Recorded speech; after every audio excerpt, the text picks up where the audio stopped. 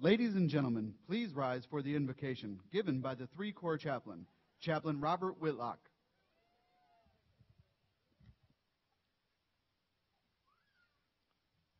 Please bow with me in prayer. Lord, we all know there will be days in our lives that bring us to our knees in frustration and utter disbelief. Days that challenge what we believe to be true, what we thought was secure, what we believe to be unassailable. Days that cause our hearts to break and our determination to waver. November the 5th, 2009 was such a day. But Lord, today is not that kind of day. Today is a day that we come together standing tall, confident in our beliefs, knowing that we stand on solid ground even when tragedy engulfs us and our tears flow freely. Today is a day that, looking back, we acknowledge our pain, confusion, and frustration, but more importantly, we recognize your presence and care in our lives both then and each day since. So today, we honor those touched by November the 5th. We ask for your peace, grace, and healing to overwhelm their loss. We ask for your help as a community to remember, to cherish, and to honor our own. And as always, we ask for your wisdom and strength to live today and every day according to your will. Amen. Please be seated.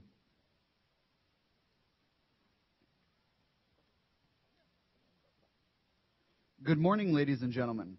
On behalf of Lieutenant General Sean McFarland, Commanding General, 3 Corps in Fort Hood, and the 3 Corps in Fort Hood Command Sergeant Major, Command Sergeant Major Alonzo J. Smith, thank you for joining us today as we recognize these great Americans for their sacrifice in the defense of freedom. We are honored and humbled to be in the presence of all of these soldiers and civilians. Thank you for what you do for all of us.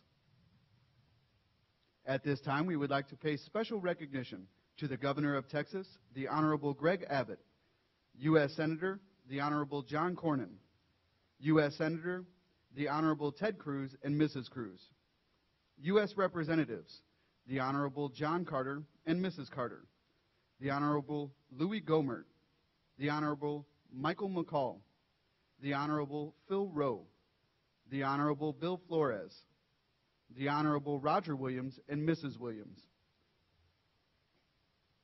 the Secretary of the Army, the Honorable John McHugh, the Sergeant Major of the Army, Command Sergeant Major Daniel A. Daly and Mrs. Daly, General Mark Milley, Commanding General, United States Army Forces Command, Command Sergeant Major Scott Schroeder, Command Sergeant Major, United States Army Forces Command, and all other general officers, command sergeants major, good neighbors, distinguished guests, and friends of Fort Hood in attendance today. The music for today's ceremony is provided by the 1st Cavalry Division Band, led by Major Derek Shaw. The salute battery for today's ceremony is provided by Bravo Battery 182 Field Artillery, led by Lieutenant Carl McKeith and Sergeant First Class Meyer Sherman. Today's honor guard is provided by the Phantom Command, led by Sergeant First Class Sean Smith. Ladies and gentlemen, please rise for the entrance of the official party and remain standing for honors to the host and honors to the nation.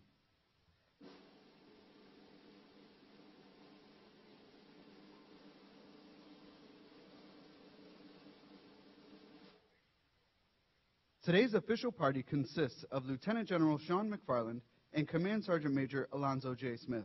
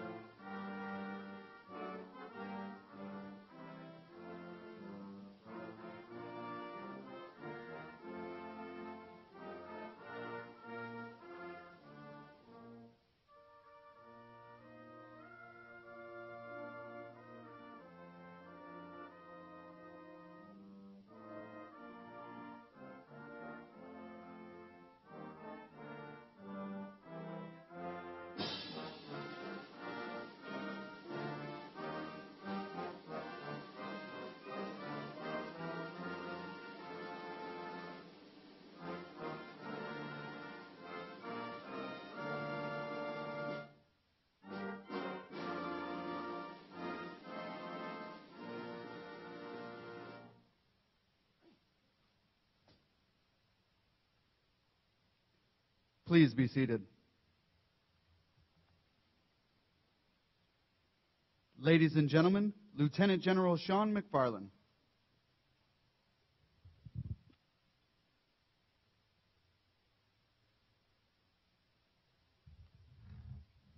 Good morning.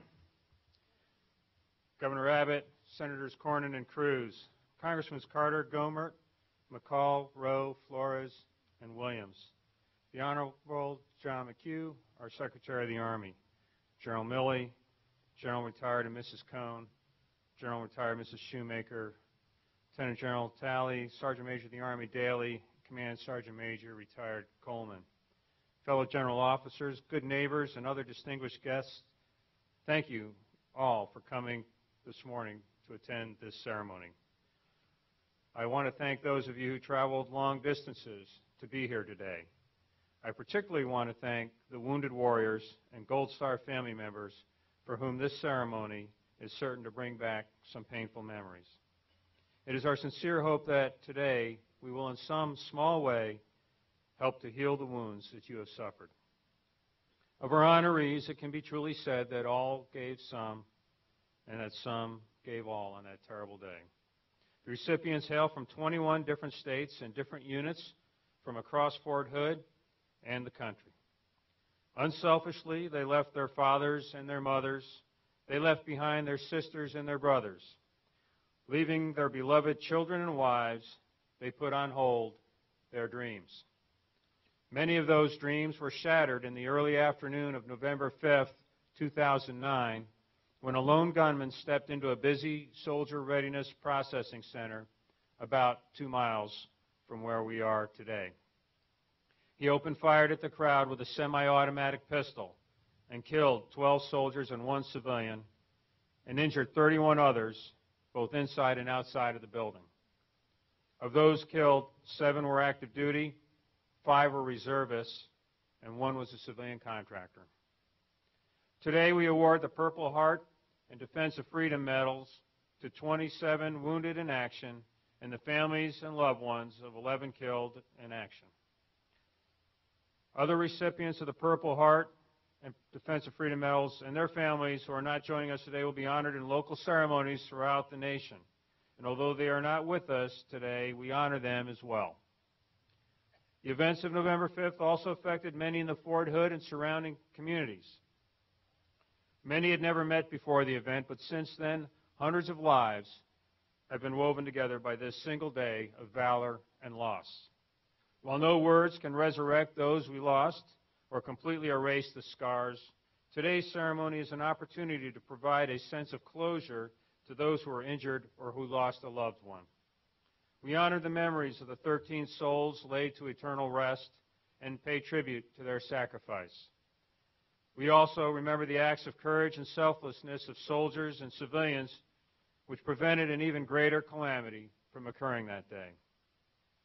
When shots rang out on Fort Hood, our soldiers and first responders ran toward the sound of gunfire and performed exactly as they were taught to do.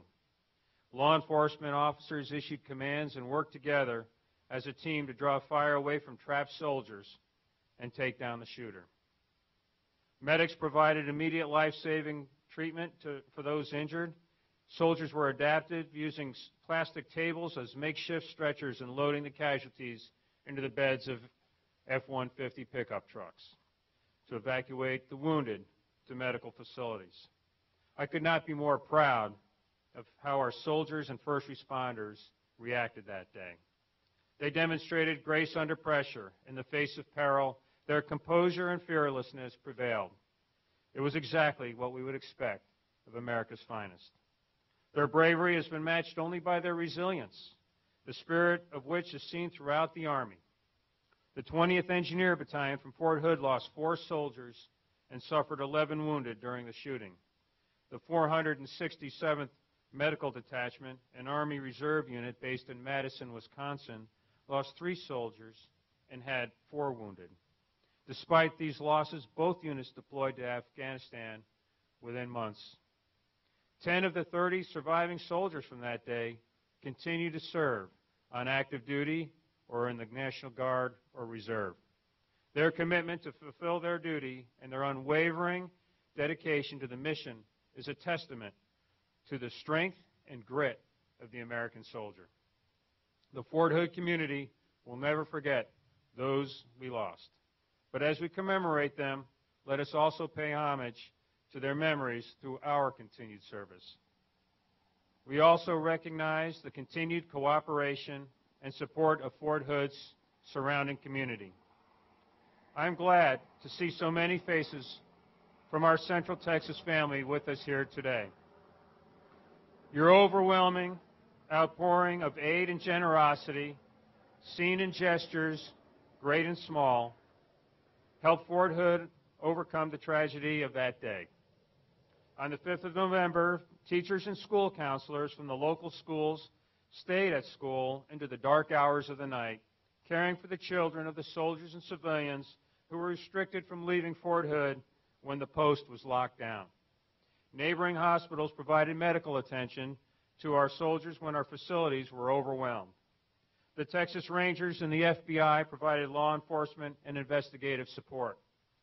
Counselors and medical health professionals from around the region offered their assistance. The steady and unwavering support from our local community in the months and years since have helped make Fort Hood a stronger and more united community. Although I stand before you now, I was not the commander here on that fateful day. That responsibility fell to a great leader who reacted promptly and comprehensively, the former commander of the United States Army Training and Doctrine Command and the commanding general of 3rd Corps in Fort Hood, General Bob Cone. When tragedy struck Fort Hood, General Cone was less than 2 months into command.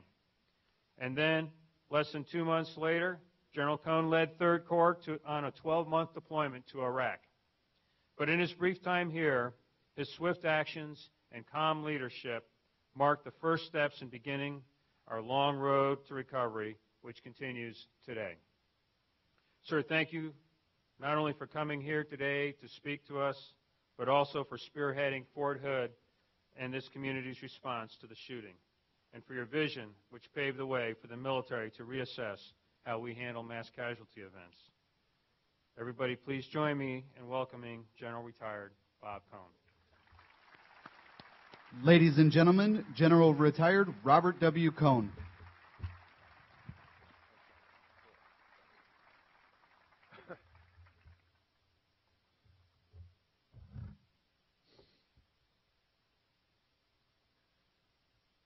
Distinguished guests, Jill and I are honored to be back in Central Texas to commemorate this important event. It is great to see so many of our friends in attendance today as we properly recognize the service and sacrifice of these superb American patriots and their families.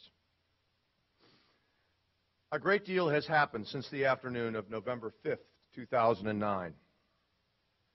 That is a date in a series of events that changed so many lives forever. The Fort Hood shooting touched the lives of literally thousands of people who were involved or influenced in some way. But no one was more affected than those we honor today with the presentation of the Purple Heart and Defense of Freedom Medal. I would be remiss if I did not reflect on the incident for a few short moments. As the Corps commander at the time, I think what struck me most was the tremendous sense of purpose and resilience of the soldiers, civilians, and first responders at the scene of the incident. At the moment of greatest need, these professionals were at their very best, using their combat training to respond to the crisis, to treat and evacuate the wounded, and care for each other. Simply stated, this is what our Army is all about. Equally impressive was the reaction of this great Fort Hood and Central Texas community. Suffice it to say, anything that we needed, we got in very short order. The outpouring of support for everything from blood transfusions to local hospitality for families to financial contributions was simply amazing. In so many ways, the community's response truly represents the remarkable bond between this installation and this community. Another group of heroes has emerged in the years since the shooting tragedy. These are the people who have stepped up to continue to support those wounded and the families of those killed as they negotiate the process of healing. In my view, none have been more influential than Senator John Kernan and Representative John Carter. Both were present in the immediate aftermath of the shooting and have continued to lead the way in ensuring the military takes proper care of the dead, the wounded, and their families. I should point out that they, along with Senator Ted Cruz and Congressman Roger Williams, were instrumental in sponsoring legislation that makes this award of the Purple Heart and Defense of Freedom Medal possible today. I would like to personally thank you for your persistence in making sure that our government has done the right thing by these great patriots.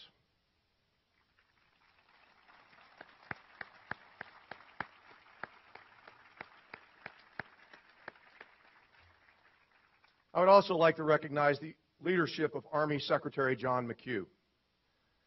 Throughout the entire life cycle of this incident, he was there for us in the immediate aftermath of the shooting and ultimately made the call in interpreting the legislation making today possible. There are two others I would like to thank who have been instrumental in support of the wounded and their families. First, Miss Mary Jo Speaker, who is a victim advocate specialist with the Department of Justice who coordinated services in support of our great warriors and their families.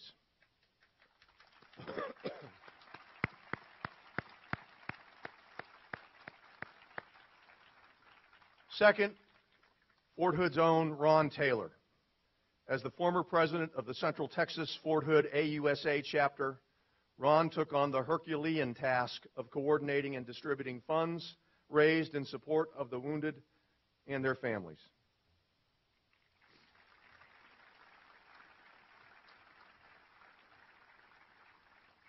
To all who have done so much for our soldiers, civilians, and families, thank you for all that you have done in support of this cause and your persistence in completing this recognition today, which is so essential to achieving a greater sense of closure to this incident. As my primary message today, I'd like to offer a little bit of advice about being a survivor, which is something that I've come to know quite a bit about through my health struggles the last 3.5 years. I would offer the words of Dr. Steve Maraboli from his book, Unapologetically You, Reflections on Life and the Human Experience.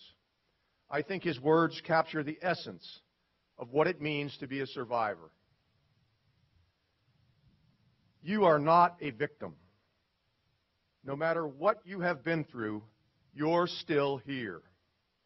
You may have been challenged, hurt, betrayed, beaten, and discouraged, but nothing has defeated you. You are still here. You have been delayed, but not denied. You are not a victim. You are a victor.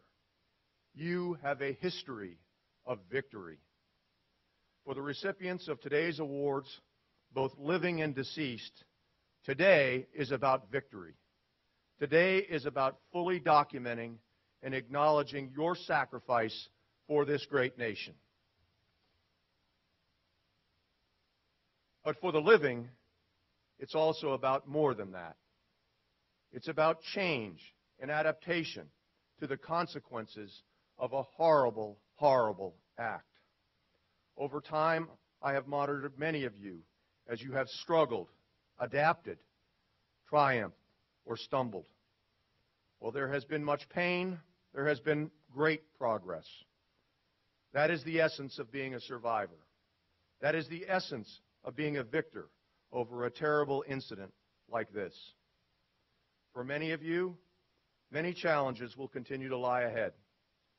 But I am confident that you will meet those challenges in the spirit of victory. Victory over the terrible acts perpetrated against you on November 5th, 2009. As Ernest Hemingway once said, "The world breaks everyone, and afterward, some are strong at the broken places." In so many ways, that is what survivorship is really all about. To Fort Hood and General McFarland, thank you so much for inviting me here today. It has truly been my honor to be back among the soldiers of the Phantom Corps. May God bless all of you, all of the soldiers at Fort Hood, the United States Army, and the United States of America. Oh.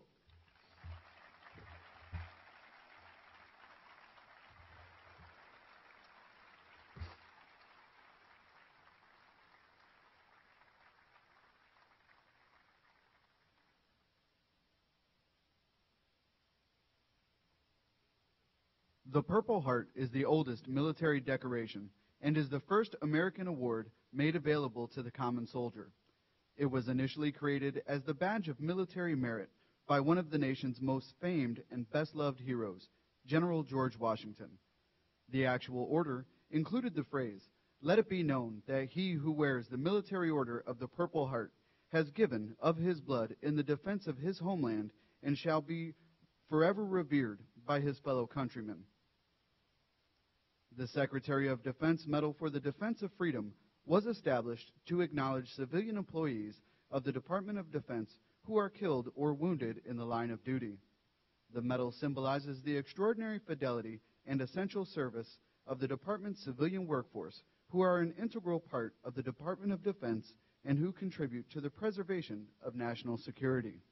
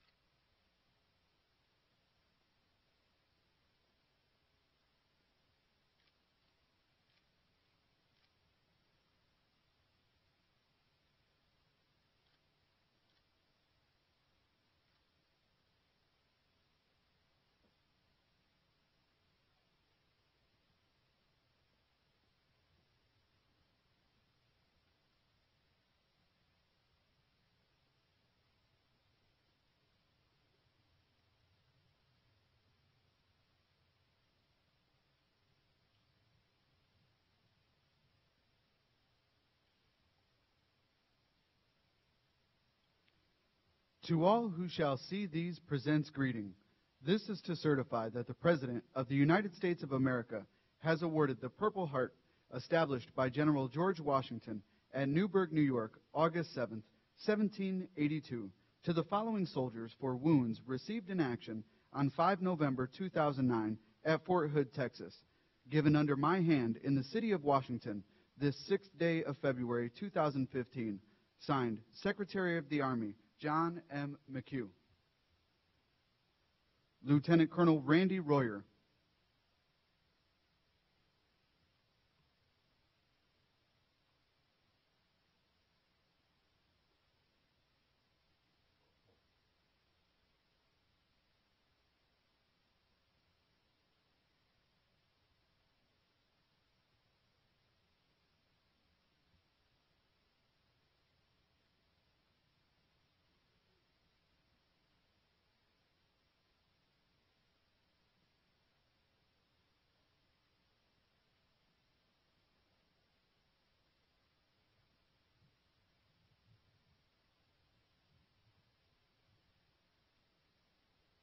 Captain Dorothy Karskaden.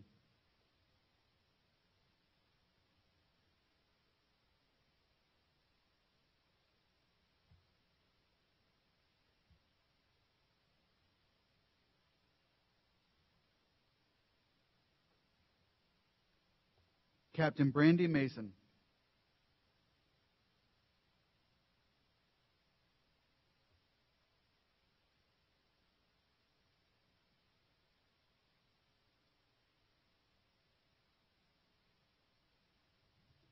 Chief Warrant Officer 3, Christopher Royal.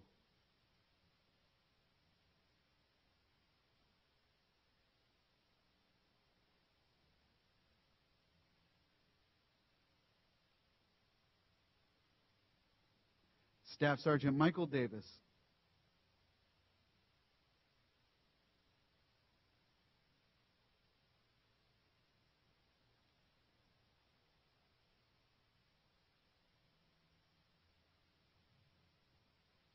Staff Sergeant Alvin Howard.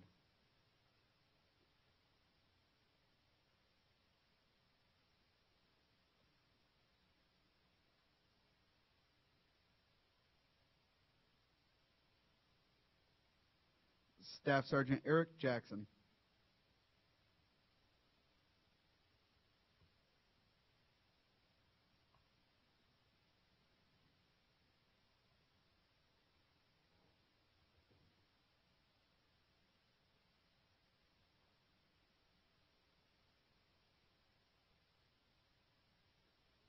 Staff Sergeant Sean Manning.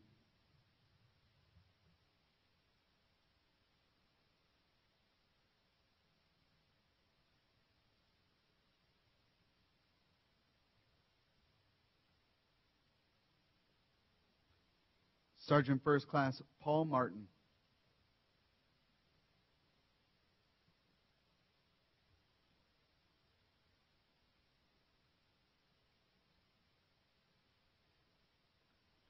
Sergeant First Class Joy Clark.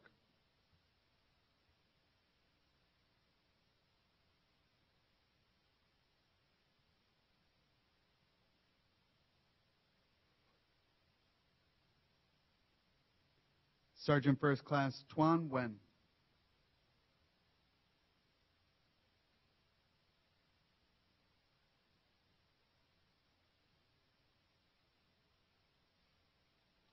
Sergeant First Class Miguel Valdivia.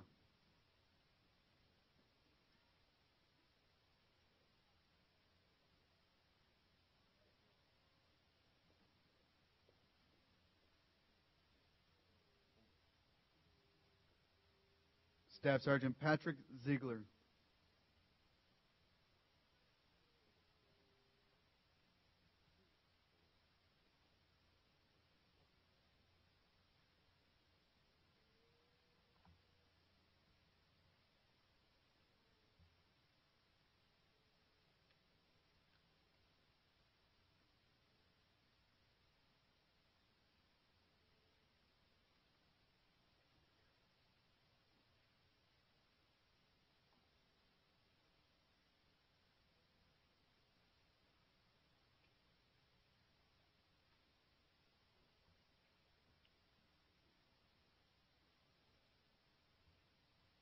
Sergeant Nathan Hewitt.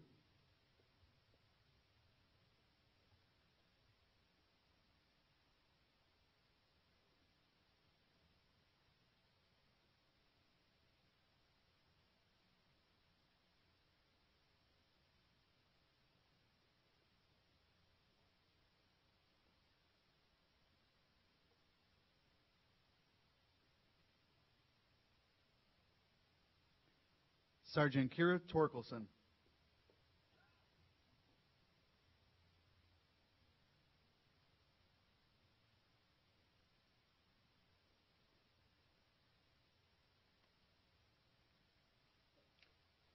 Specialist Logan Burnett.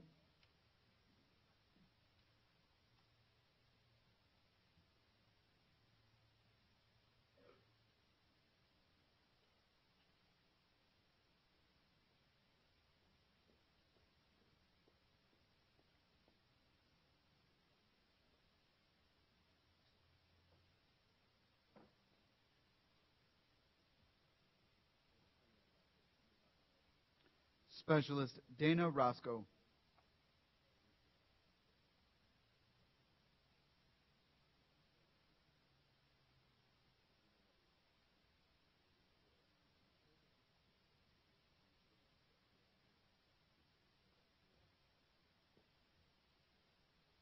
Sergeant Grant Moxon.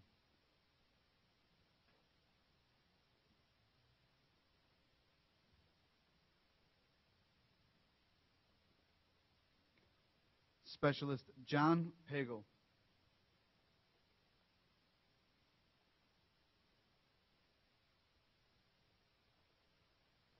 Specialist James Armstrong.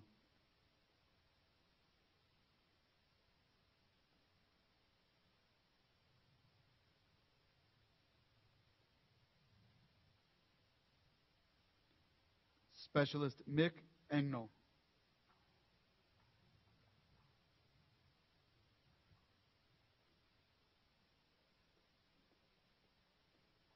Private First Class Jonathan Sims.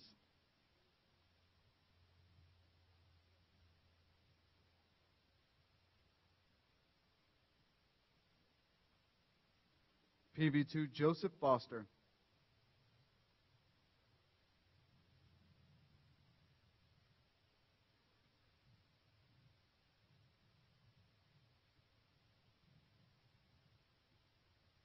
Specialist Najee Hall.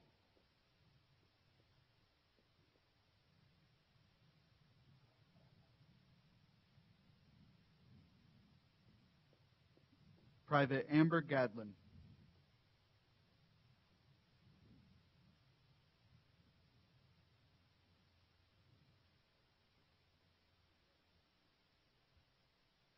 The Secretary of Defense Medal for Defense of Freedom is presented to Ms. Kimberly Munley in honor of her heroism and selfless service beyond the call of duty on behalf of a grateful nation.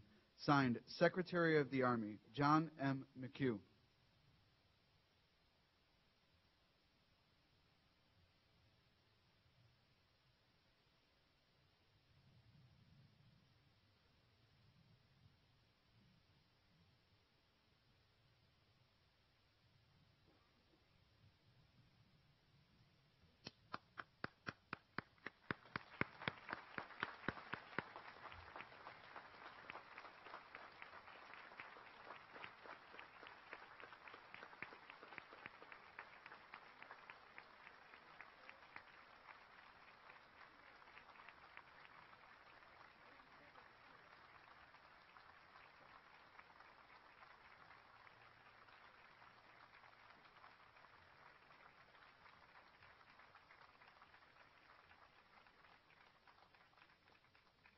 The Purple Heart is being posthumously awarded to the following soldiers' family members.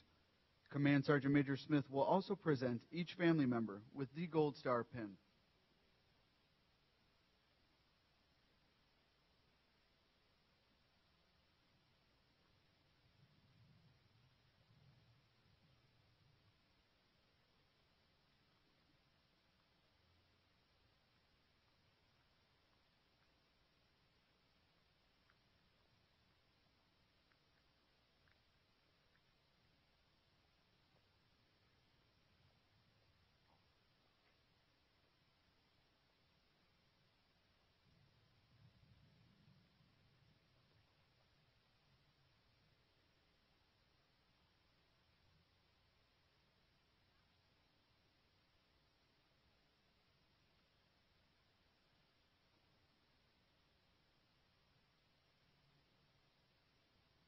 Lieutenant Colonel Juanita Warman. The award will be presented to her husband, Mr. Philip Warman.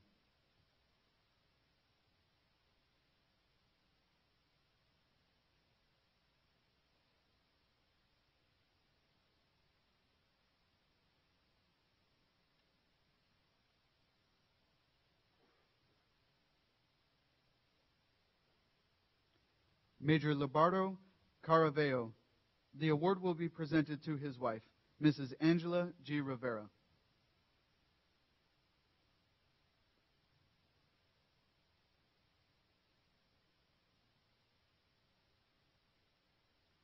Captain John Gaffney.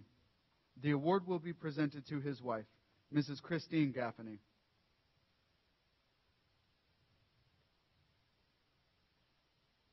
Staff Sergeant Justin DeCrow. The award will be presented to his wife, Mrs. Mary Kay DeCrow. Also to his mother, Mrs. Rhonda Thompson.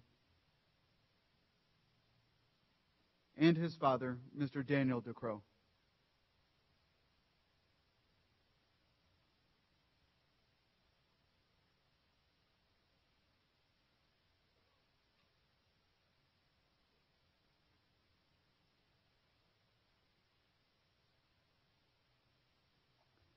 Staff Sergeant Amy Kruger. The award will be presented to her mother, Mrs. Geraldine M. Kruger.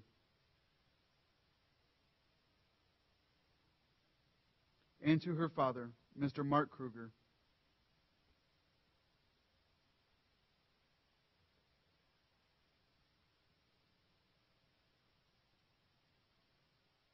And Mr. David Dio.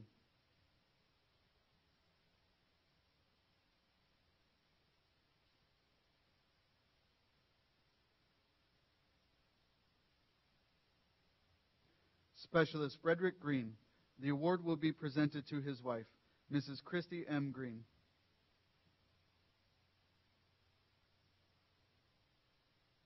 And to his father, Mr. John Green.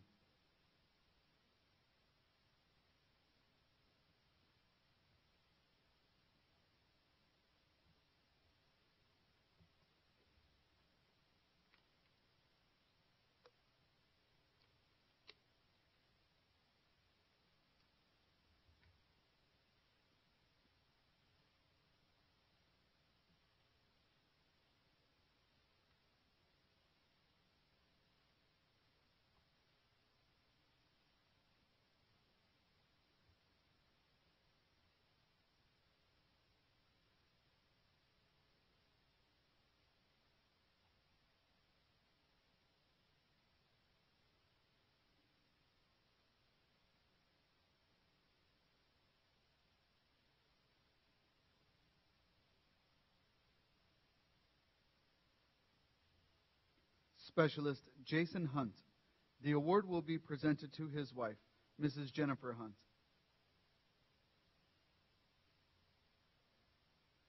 And to his father, Mr. Gary Hunt.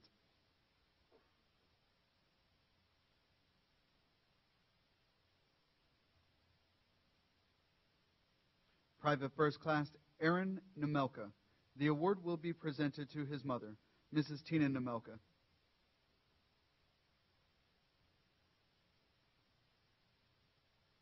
Mr. Michael Nemelka was not able to join us this morning.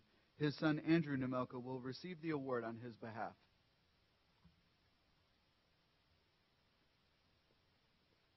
Private First Class Michael Pearson. The award will be presented to his father, Mr. Jeffrey Pearson.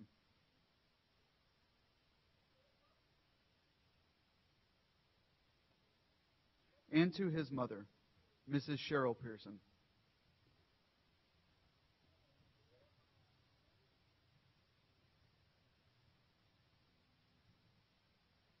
Private First Class Francesca Velez. The award will be presented to her mother, Mrs. Eileen Rodriguez.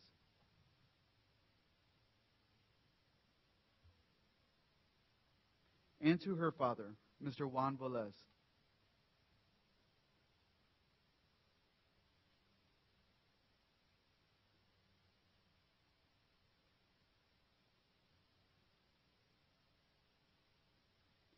The Defense of Freedom Medal is being posthumously awarded to Mr. Michael Cahill.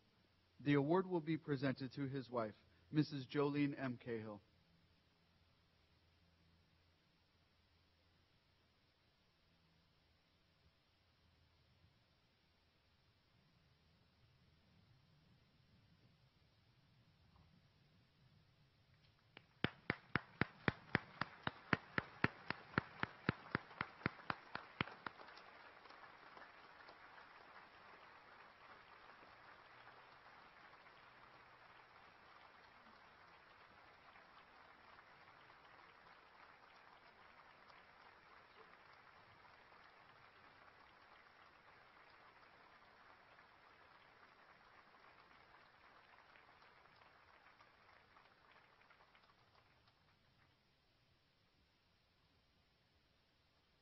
Ladies and gentlemen, please remain standing as we render honors to the fallen with 3 rifle volleys, the playing of taps, and remain standing for the retiring of the colors.